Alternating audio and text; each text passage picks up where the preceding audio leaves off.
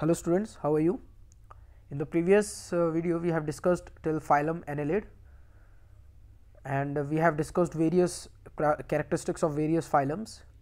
Okay, we were discussing on general points like level of organization. I told you that different level of organizations were cells, tissues, organ system, etc. Then we talked about symmetry, that the symmetry is of three types. I told you: asymmetry, radial symmetry, and bilateral symmetry. Asymmetry means there is no plane which can divide an organism into two equal halves, for example porifera. Then we talked about radial symmetry. Radial symmetry was there may be more than one plane which can divide the organism into two equal halves. Okay, and then bilateral symmetry, that there is a unique plane, only single plane that can divide organism into two equal halves, that is left and right. Okay, then another characteristic that we discussed for the various phylums was segmentation, that whether the parts in the body were present or not. Okay, then the next and the very important one we discussed about coelom, the classification on the basis of coelom, whether the cavity is present or not. So it was of three types: acoelomate, pseudocoelomate, and coelomate. Acoelomate was when the coelom is absent, there is no coelom, no cavity, body, there is no body cavity. Okay, then we discuss pseudocoelomate. Pseudo means false, so there is a cavity but it is false like, means fluid filled cavity. And third was coelomate, means there is true cavity is present. Okay students, so these were some of the points that we discussed in each of the phylums. Okay. Okay students, so let's start with now phylum Arthropoda. See, what does the word arthropod means? Arthropod means jointed legs. Okay, the word arthropod means jointed legs. This probably the largest group of animals, or we can say it is the largest phylum. Okay, let's take a look at some characteristics. Level of organization, it is organ system. Symmetry, bilaterally symmetrical. Segmentation is present, that organs can be identified separately. Body cavity or coelom, yes, true body cavity, so they are coelomate. Okay, because of the presence of true body cavity. Presence of organs, definite organs are present. Examples: prawns and butterflies. Okay, other characteristics, I told you the word arthropod means jointed legs, so they have jointed legs. They have an open circulatory system, that is there are no well defined blood vessels. In the previous lecture I told you there are two kinds of circulation, one is open circulation and another is closed circulation. When there is a network of blood vessels, a proper pathway is there for the flow of blood, okay, then that kind of circulation is known as closed circulation, as we see in humans. But when there is no proper network for the flow of blood and the blood just flows in the cavities and the organs that are present are directly bathed in the blood, that kind of circulatory system is known as open circulatory system. So the phylum Arthropod, they have an open circulatory system, that is there are no well defined blood vessels. And third, they have chitinous exoskeleton. Okay, the outermost layer that is covered by chitin. Okay, so some important characteristics like are symmetry, they are bilateral symmetry. Segmentation is present. Body cavity or coelom, true body cavity. Presence of organs is there. Examples: prawns and butterflies. So these are some examples of phylum Arthropod: scorpion, cockroach, as you know the scientific name of cockroach is Periplaneta americana. Then spider, butterfly.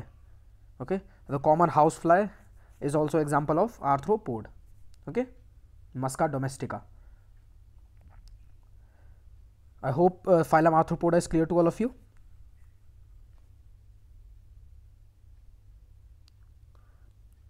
Next, move on to the next phylum, phylum Mollusca.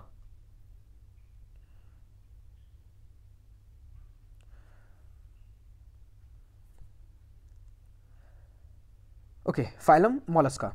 Level of organization in phylum Mollusca is organ system level.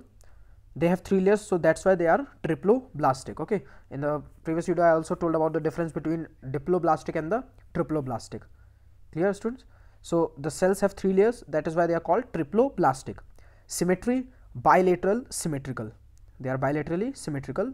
Segmentation, little segmentation is present. Body cavity, Coelom, it is reduced.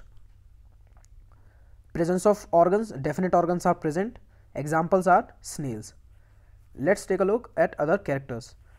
Body is divided into head, visceral mass and muscular foot. Okay, so it is divided into three parts: head, visceral mass and muscular foot. Some of the mollusks have hard external shell like that of snails, and some have internal reduced shell like that in octopus. Okay. Again, they have an open circulatory system. There is a kidney like organ for excretion. Okay. So that's why it was said that the level of organization is organ system. They have different kinds of organs. Okay. Open circulatory system, body is divided into head, visceral mass and muscular foot. These are some examples of phylum Mollusca: Dentalium, octopus, sepia, land snail, pearl oyster, etc. Okay, students, let's move on to the next phylum.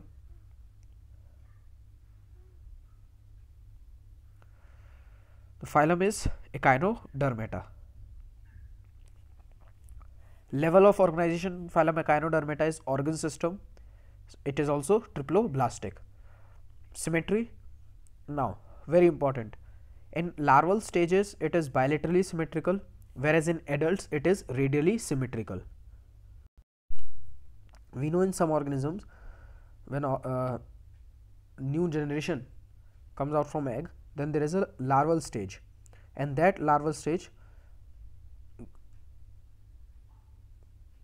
has various changes that turns into adults. Okay, larval stage goes into transformation. So in larval stage it is bilaterally symmetrical, phylum Echinodermata organisms, and adults are radially symmetrical. Okay, segmentation, no segmentation is present. Body cavity, true body cavity is present in phylum Echinodermata, so that's why they are called as coelomate. Okay, presence of organs, definite organs are present. Example, starfish and sea cucumber. Other characteristics, they have spiny dermis made up of calcium carbonate, very important, outermost. Okay, spiny dermis. They have a water vascular system which helps in feeding and locomotion.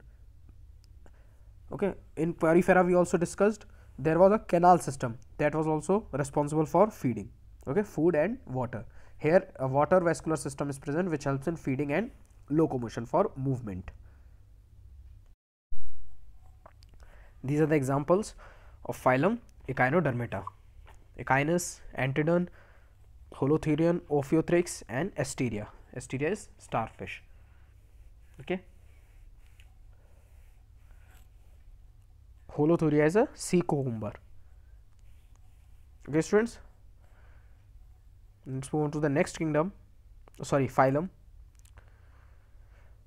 Very important, phylum Chordata. Now, what are the characteristics of phylum Chordata? They have a notochord. What is notochord? It is a rod shaped structure that provides skeletal support to the body. It is found in embryonic stage of all chordates and in adult stage for some chordates. Very important.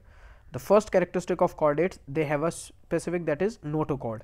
It is a rod shaped structure that provides skeletal support to the body, found in embryonic stage of all chordates and in adult stage for some chordates.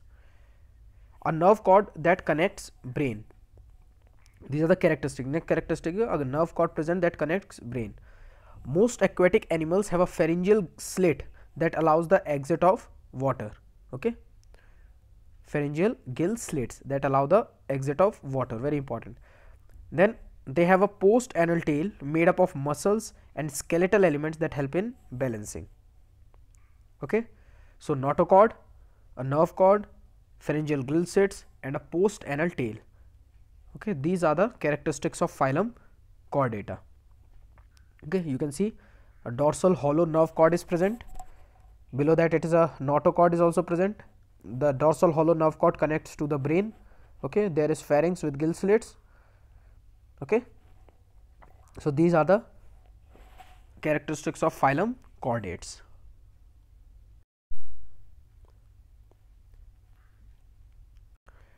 Now the subphylum of Protochordata.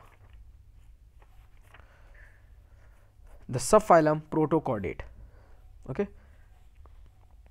we discussed the phylum Chordata, then the subphylum Protochordate.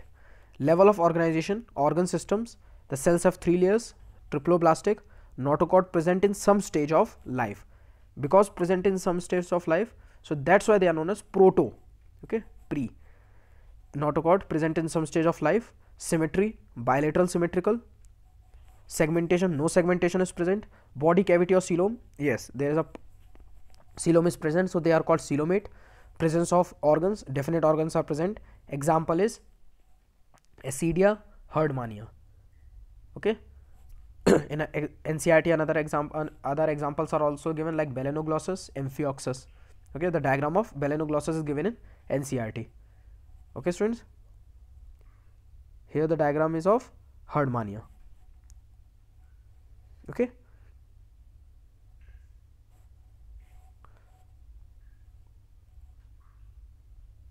Now let's move on to the subphylum Vertebrata.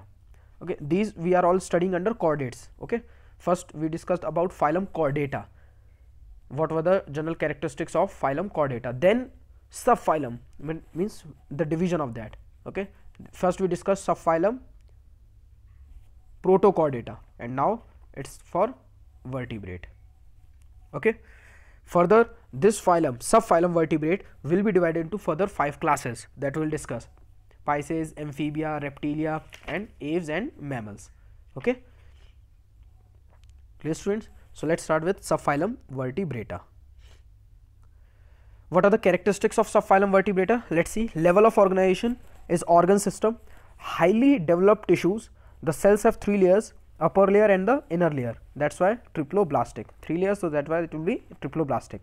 Symmetry, again bilateral symmetry, only a unique plane which divides organism into 2 equal halves. Okay. Then symmetry, bilaterally symmetrical. Segmentation is present. Body cavity, coelom present. Well defined body cavity is present. Okay. Presence of organs, definite organs are present. Examples: mammals, birds, fishes. Very important. Okay. Now other characteristics: they have vertebral column developed from notochord. Now vertebrates, what happens, that notochord we discussed, no? Presence of notochord, that notochord develop into vertebral column. So they have vertebral column developed from notochord. The internal skeletal muscles can attach at various points of the body. Then there is a dorsal hollow nerve cord in the upper side of the back. Okay, students, we discussed it in the characteristic of the chordates, that a nerve cord is present. Okay. So I hope the subphylum Vertebrata, the characteristics are clear. Level of organization in them is organ system. They are bilaterally symmetrical. Segmentation is present. They are coelomate, means body cavity, true body cavity is present. Presence of organ is also there. Examples are mammals, birds, and fishes. Very important. So these are other characteristics. Okay. They have vertebral column developed from notochord. The internal skeletal can attach at various points of the body, muscles. There is a dorsal hollow nerve cord in the upper side of the back. Okay, students. So we can say that all chordates possess the following features: they have a notochord, they have a dorsal nerve cord, triploblastic, they have paired gill pouches, and are coelomate.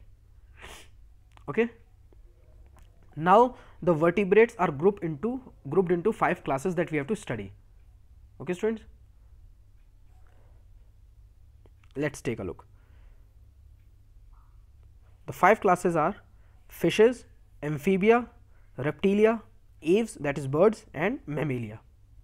Okay. So let's start with Pisces, that is fish. Pisces, as the name, these are the classes of fish. Okay, exclusively aquatic animals. Okay. Now let's discuss the body type. They have scales or plates on their body, a muscular tail. Some have skeleton made up of cartilage, and some have skeleton made up of bones and cartilage. Okay. There may be 2 types. The skeleton may be entirely made up of cartilage. Okay. And some with a skeleton made of both bones and cartilage. Okay. The example of cartilage fish that is entirely cartilaginous is sharks, and with the skeleton made of both bone and cartilage like tuna and rohu. Okay, clear students? They have scales on the body, muscular tail, and then the skeleton may be made of cartilage, and in some may be made up of both bones and cartilage. I told you the example also. The examples in which the skeleton made of entirely of cartilage is sharks, and a skeleton made of both bone and cartilage in rohu. Heart chambers, the 2-chamber heart is present. Blood type, whether they are cold blooded or warm blooded. The Pisces, the fishes are cold blooded. What do you mean by cold blooded? So students, these organisms cannot maintain the internal body temperature, so that's why they are called cold blooded. What are warm blooded animals? The warm blooded animals are the animals which can control their body temperature in despite of whatever the changes are going outside the environment. Okay, but cold blooded animals cannot adjust that change. Okay, then the respiration is through gills. Reproduction, they lay eggs. They are found, I told you, exclusively aquatic animals. And examples: scoliodon, mandarin fish. Okay, other examples: stingray, electric ray, angelfish, etc. Okay, the diagram is given in NCERT, so you can take a look at diagram from there. Next, let's move on to the next class, that is the class amphibia. Okay, see, these animals differ from the fish in the lack of the scales. Okay, they have mucus gland in the skin, and that the presence of mucus gland in the skin makes their skin smooth and slimy. So that's why the body type is have smooth and slimy skin. Why? Because they have mucus gland. Okay students, so they differ from fish in the lack of scales in having mucus gland. Now next is heart chamber. Now there are 3 chambers are present. Okay, in fishes it was 2-chambered heart, in amphibia there is 3-chambered heart. The body temperature, they are cold blooded, means they also cannot maintain the constant body temperature. So that's why you would have seen that these amphibia like frogs etc., they are seen in a particular condition. They are not seen throughout the year, they are only seen in a particular condition. Why? Because they cannot maintain their body temperature. Okay, then respiration, very important. In larval stage, amphibia respire through gills, and in adult states lungs. Okay, reproduction, they lay eggs. Okay, found at land and water. Amphibia, name suggests amphi means dual nature, so land and water. Example is toad and hyla.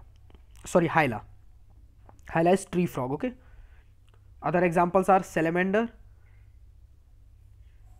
Okay students, I hope amphibia is clear to you. Let's move on to the next, that is reptilia. The body type, they have dry scales. Reptilia have dry scales. Heart chambers, very important, they have a 3-chambered heart except crocodile which has a 4-chambered heart. Okay, all the reptilians have 3-chambered heart except crocodile which has 4-chambered heart. The body temperature, they are cold blooded, means again they cannot maintain their body temperature. Respiration, with the help of lungs. Reproduction, they lay eggs. They are found at land and water both. Examples: turtles, king cobra. Okay, other example may be flying lizard, house wall lizard, chameleon. Okay, now next class is aves, birds. Body type, they have waterproof skin which is covered with feathers. They have beak rather than teeth. Their forelimbs are developed into wings. They have hollow bones or pneumatic bones. Very important characteristics for the aves is presence of hollow bones, or that are called pneumatic bones. Okay, these presence of pneumatic bones, why it is important? See, presence of pneumatic bones make their weight light, and that's why it helps in flying. Okay students, so they have hollow bones, pneumatic bones. and very important, they are covered with feathers. Okay, they have a beak rather than teeth. Then the heart, it is 4-chambered heart. Now body temperature, they are warm blooded. You have seen birds are found in all kind of conditions. Okay, so these are warm blooded, means they can control the body temperature in spite of the external changes that are taking place in the surrounding. Respiration is through lungs. Reproduction, they lay eggs, and they are found at land and air. Example, we all know, very common example, crow, pigeon. Okay, sparrow may be one, ostrich. These are all the examples of aves. Okay, then the next class and the last class of the phylum Chordata is Mammalia. Body type, they have skin with hair and sweat glands. Okay, very important, they have skin with hairs and sweat glands. The heart type is 4-chambered heart. Okay, body temperature, they are warm blooded, means they can also control the body temperature in spite of the external changes in the surroundings. Respiration is through lungs. Okay, then reproduction, they give birth to young ones, except some there are some exceptions like duck-billed platypus and echidna. Okay, so duck-billed platypus, they lay egg. See what happens, they have mammary glands which help for the nourishment, okay, for the production of milk and to nourish their young ones. Okay, so because they give birth to young ones, some of them like kangaroos, they give birth to very poorly developed young ones. You might have seen there is a pouch. Okay, why it is that? Because the young one that has been given birth to by kangaroo, it is very poorly developed, so proper development can take place. Now they are found at land, water and air. Examples, we all know, humans, cats, etc. Okay, rat, whale, bat, these are the examples of phylum class Mammalia. Okay students, so I hope it is clear, all the 5 classes to you. So students, animal kingdom can be classified into 2, that is invertebrates and vertebrates. Chordates comes in vertebrates and all other that are non-chordates comes in invertebrates. Okay, in invertebrates like phylum Porifera, Cnidaria, another Annelida, Arthropod, Mollusca, Echinodermata, all other comes in the non-chordate. Okay, vertebrates, you can see the class Pisces, Amphibia, Reptilia, class Aves and class Mammalia. Okay, in NCERT page number 95 also there is a classification of animals is given. See what it is given. First, the animals are divided on the basis of cellular and tissue level. Okay, page number 95. In cellular level of organization, only one example, it is Porifera.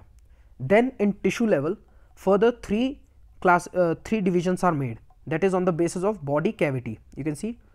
Okay, students, it is given in NCERT. Okay, 3 divisions are there: coelomate, pseudocoelomate and acoelomate. So in acoelomate, that is no cavity present between epidermis and gastrodermis, coelenterata and platyhelminthes. Okay, so Porifera, coelenterata and platyhelminthes covered here. Then comes pseudocoelom. Then we all know that there are nematode in the pseudocoelom. Then further coelomates are further classified into 2 divisions. Okay, that are mesodermal cells form a single cell during growth of embryo, and coelom formed from pouches. Okay, from the endoderm. So in the single cell during growth of embryo, that comes Annelida, Mollusca and Arthropoda, and coelom formed from pouches, they are further divided whether notochord is present or notochord is absent. Notochord is absent in Echinodermata and notochord is present in chordates. Okay, then chordates further divided into whether or not notochord is replaced by vertebral column or notochord present in at least larval but very rudimentary. Okay, so notochord present in at least larval forms but very rudimentary, it is protochordates, but notochordate replaced by vertebral column in adults is vertebrate. Then again vertebrates are further classified into these 5 classes: Pisces, Amphibia, Reptilia, Aves and mammals. Okay, in Pisces, exoskeleton of scales, endoskeleton of maybe bones and cartilage or both. In Amphibia, gills in larva, lungs in most of adults, slimy skin. Reptilia, exoskeleton of scales, lay eggs outside water. In Aves, exoskeleton of feathers, They also lay eggs outside water. Flight possible. Why? Because of presence of pneumatic bones. Then in Mammalia, exoskeleton of hair, external ears, mostly giving birth to live young ones. Okay, living ones. Okay, so this was the classification of kingdom Animalia. Very important classification. Okay, students. Now, the last topic of this chapter, that is nomenclature of living organism. Nomenclature means like the giving of scientific names to the organism. For example, the scientific name of human is Homo sapiens. I told you. For example, the scientific name of cockroach is Periplaneta americana. For example, housefly, the common name, scientific name is Musca domestica. Okay. So let's see, why is nomenclature required? It will help people identify an organism with a standard name anywhere in the world. Okay, see what happens, students. We all know that in India only, in every part there is different languages. Okay, so if there is not a common name for an organism or for anything, then it becomes very difficult to contact. Okay, means to tell what we are trying to say. So why nomenclature is required? This nomenclature is universal throughout the world. Okay, these scientific names are universal. There may be common name. Okay, there may be common name for every organism, different, but the scientific name is same throughout the world. So it will help people to identify an organism with a standard name anywhere in the world. The whole hierarchy of an organism is not mentioned in the name. What is mentioned is only genus and species of the organism are mentioned, and concept of binomial nomenclature was given by Carolus Linnaeus. Okay, so what do we represent in the name? Only genus and the species. We told you the I told you the hierarchy. We studied kingdom, phylum, class, order, and so on, genus till species. Okay, so in the nomenclature only what is mentioned? Genus and species. Okay, now there are certain conventions, or we can say rules, for writing binomial nomenclature. Let's take a look. First, genus name starts with a capital letter. Okay, the first letter or first alphabet of genus name will be capital. Species name starts with a small letter. The scientific name of an organism is written in italics while printing. If you are writing on computer or you are typing on computer and printing it, then it is written in italics. Okay, the genus names and the species name should be underlined separately while writing. If you are writing on the copy or on any page, then the name of the organism should be underlined separately while writing. Okay, some examples of scientific name are, like for example, Leo, Panthera leo, tiger, Panthera tigris. Okay, human, Homo sapiens, mango, Mangifera indica.